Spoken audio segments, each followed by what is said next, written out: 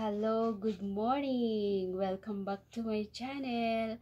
Sa mga baguhan dito sa channel ko, pakipindot na lang yung subscribe button sa baba ng video at isunod na rin yung notification bell upang sa ganoon is ma-notify kayo sa mga susunod na mga videos ko.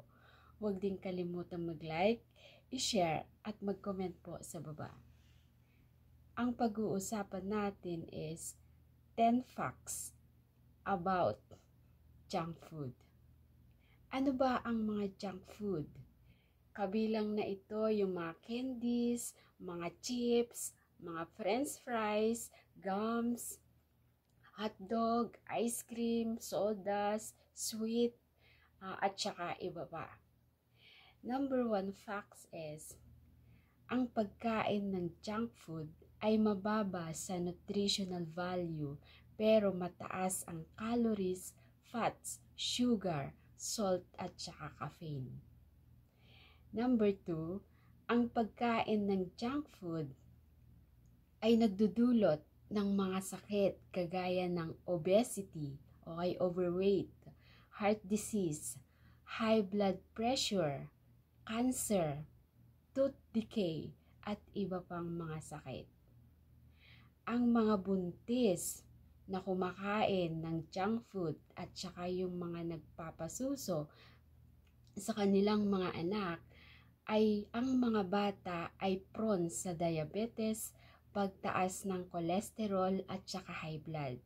Kasi nadidede po yung bata yung sa kinakain ninyong mga junk food.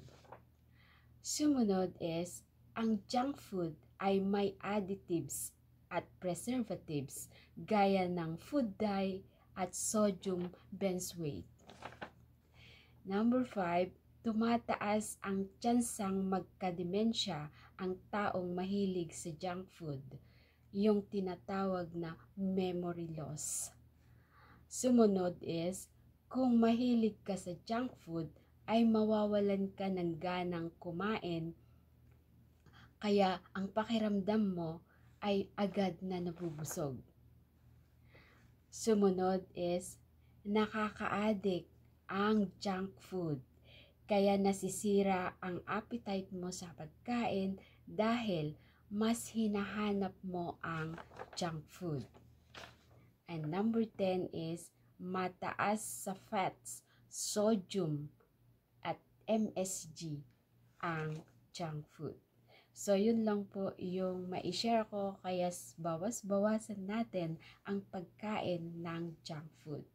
Pwede siguro din kung hindi palagian, pero pag araw-arawin mo na o kay lagi-lagi kang kumakain ay kaawaan mo naman ang sarili mo. Dahil alam naman natin na ang mga junk food is tinatawag na unhealthy food. Maraming salamat and God bless po sa ating lahat.